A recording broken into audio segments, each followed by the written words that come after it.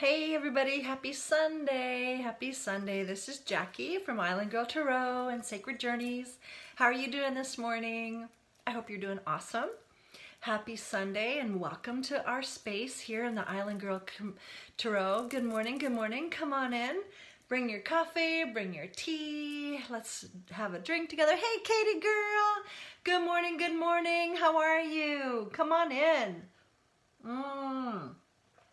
All right, let's go ahead and call in our angels and our energies. Oh, here it's good night. You're okay. Well, I'm so glad that you joined us. Where are you at? Where it's evening time. Come on in and let's bring in angels and everyone that, hey Wayne, oh my gosh. Wow, we got the party going today. Whoop, whoop, whoop, whoop. I am so excited. Great. Oh, good job. Good job. It's a beautiful day. Thank you, angels. You're in India. Okay, well, come on in. India, Washington, and everywhere in between. We're calling in all our angels of love and light. Let us have a beautiful day and a beautiful evening. So maybe this can be your reading for tomorrow, okay? If you're in India. So come on in. Angels, can you please come and bless us, bless our time today? We're asking that everything that's for our highest and best would come and just wash away anything that doesn't serve us. Wash away anything that doesn't serve you. Let's wash away any pain and sorrow, and let's go ahead and just create the most beautiful space for wisdom. Yes. For this coming week, may you feel refreshed, may you have wisdom, and we're asking for all your spirit guides and ancestors and all of my spirit guides and ancestors to come and just wash over us with wisdom and peace and anything and everything we need. May it be here even now to give us just what we need to step into our most highest and most beautiful, powerful self. And so it is, and so it is. Yeah. All right. So let's see what our cards, I'm going to start out with, this is the Shamanic Healing deck, and I really enjoy this deck. So let's go ahead and see what it wants to say to us. This is going to be a weekly overview. You can take it for today, and it's kind of just going to be the weekly overview. And, you know, I was doing the elemental breakdown. I'm not sure if anybody really grabs that or not, so I'm just going to do a weekly overview. I'm not going to do the breakdown today. That's what it feels best to do.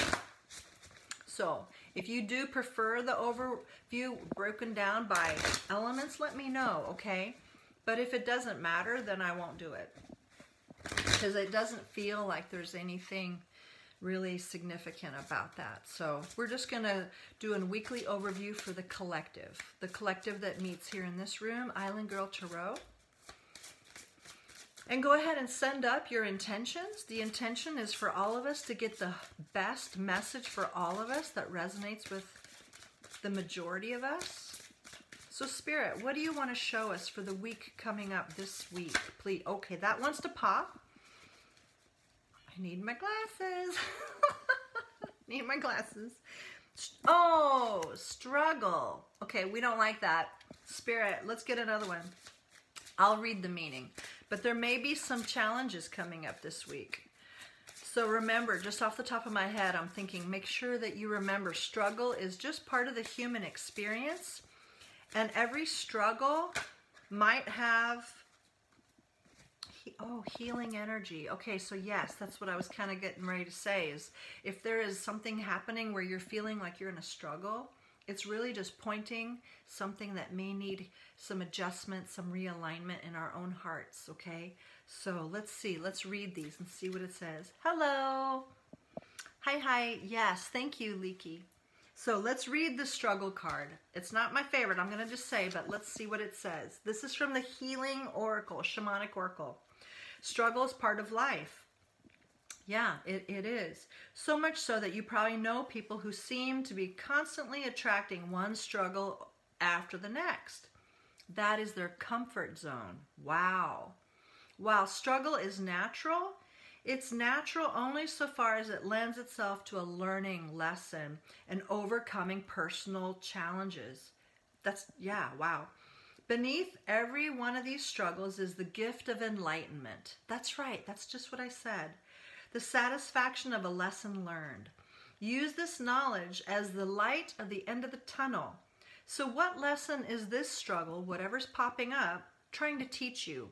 What is it trying to show you, illuminate in your heart, your energy field, your belief system? And alternatively, this could also say that if you have been struggling, it's going to bounce back around. So the end of a struggle is coming. That's beautiful. But I also agree that, like, if we're having a struggle or a trigger or a constant cycle of challenge, it's time to really look inside, like, what's going on? What do I need to see here? Because everything is a life lesson. And so, again, with energetic healing, if there's something going on, receiving healing. It's time to ask for help. It's time to receive the healing, from Gaia, from Source, whatever is calling you, Spirit, Source, Creator, Jesus, Ascended Masters, whoever you call upon. If there's struggles and challenges in your life, it's time to truly tap in and say, okay, what's going on? I get it. There's somebody trying to speak to me or show me something, right? And it's okay. We all have things that we're trying to shed, whether it's a mindset or a heartache or a energetic something that we were entrained with. It's okay to say, hey, you know what? This doesn't work for me anymore. I'm kind of tired of this. What can I do or be to shift this pattern of my reality? And it can really be as simple as that. And if you require more support, if you're doing the work and something's not shifting, reach out to me, because that's my specialty, is doing energetic healing, inner child healing and integration. And yeah, so if this resonates with you and you need some more support, reach out, okay? So now I've grabbed the red deck. I'm already shuffling. Let's see what this deck wants to speak to us. This is a weekly overview, and it could also be for today, starting today into the week. Okay, this wants to pop. Family, looky. Did I get excited or what? I don't know why, but 4 of Rods, the family card, the happy family. Look at that, the house on the hill. Oh my God. That's such a beautiful card to me, because look, there's nobody in this one, but normally you can see the family and they're walking through like the wedding thing, but this is just a beautiful promise of family. Yeah, so there may be actually some struggles in family since the struggle card came up. So let's talk about this. What else do we need to know? Oh yeah, Knight of Cups reversed. So you may be having some kind of family struggle. There may be like I'm sorry, I'm just telling you what the cards are saying, okay? I'm not predicting, but it might be where you might notice. And the King of Rods, okay, the King of Rods reversed. You may be having a situation with family, could be with a fire sign specifically, where there's not reciprocity. They're not offering you love. They're not offering you anything. They might just be kind of like stringing you along, but they're not really coming forward to give you the 4 of Rods that you're hoping for. And again, the 4 of Rods is the family, the marriage card, the happy, truly. It's a relationship that's profound, deep. But there's something going on here where these are both in reverse. So there's not a giving of love. The cup of love is not being offered. And this is specifically from the King of Rods. So you could be dealing with an Aries, Sagittarius, Leo. And that's where the struggle lies.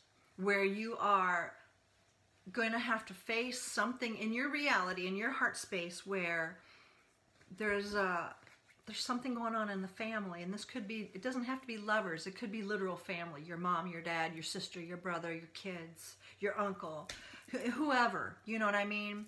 Oh, you're a Leo? Oh, right on. Oh, you're with a Leo. So be on the lookout where there may be something going on where it's not really the give and take that you're hoping for, because look, with these two guys in reverse, there's not an offering of love. And so you might have to come to terms with that as far as struggling. How much energy are you putting into something? Oh, it's your mom. Wow. How much energy are you putting into something with nothing in return, or vice versa? Are you interacting with someone that's pouring out their heart to you and they're asking you to connect, but you don't want to? Are you able to just say what you have to say instead of just putting them on hold? Because that's not fair to anyone, to be honest. If you don't want to interact with someone, it's really more of a kindness to be honest with that person, okay? Because nobody wants to be put on hold. It really is, to me, I find it disrespectful, and it's just like, just be honest so everybody knows that it's not going to work out. It's time to move on, make peace. You don't have to be ugly or mean about it. Just say, hey, you know what? I know that you care a lot about me and I care about you as well. However, there's something about this relationship that doesn't feel like, whatever. In this 10 seconds, it's just not working out, and maybe we can put it on hold or pause, or maybe we both need to do some work. I don't know. But be honest. If you're keeping somebody on hold, please don't do that, because that's not kind. And vice versa.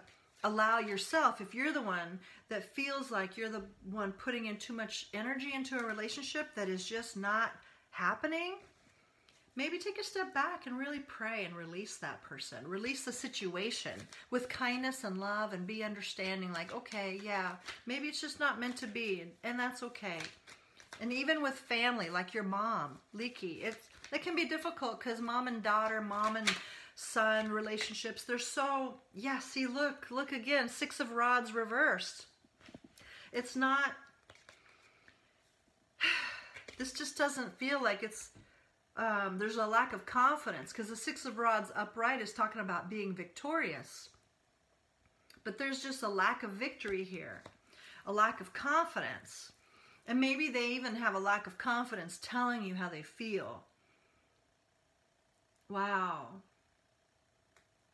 That's deep. So let's just do a prayer about this, whether it's you or the other side, because we want to be able to have conversations around things without taking everything personally. You know what I mean? If we can rise up and ascend as the observer, and maybe there's just too much water gone under the bridge. Maybe there's just too much baggage. I don't know. And everybody has to do their own work. So whoever this resonates with, let's just pray, okay? Especially if it's family, like your mom and dad, sister, brother, whatever. It's hard not to take it personally, and I totally get it. I totally get that. And sometimes we're just in different vibrations. We're just different energies, and maybe there's just a difficulty overcoming the past. So let's just pray now, if that's okay. So Spirit, ancestors, everybody that's here that resonates with this storyline of there's a desire for relationships to be reconciled, to be coming together, but there just isn't.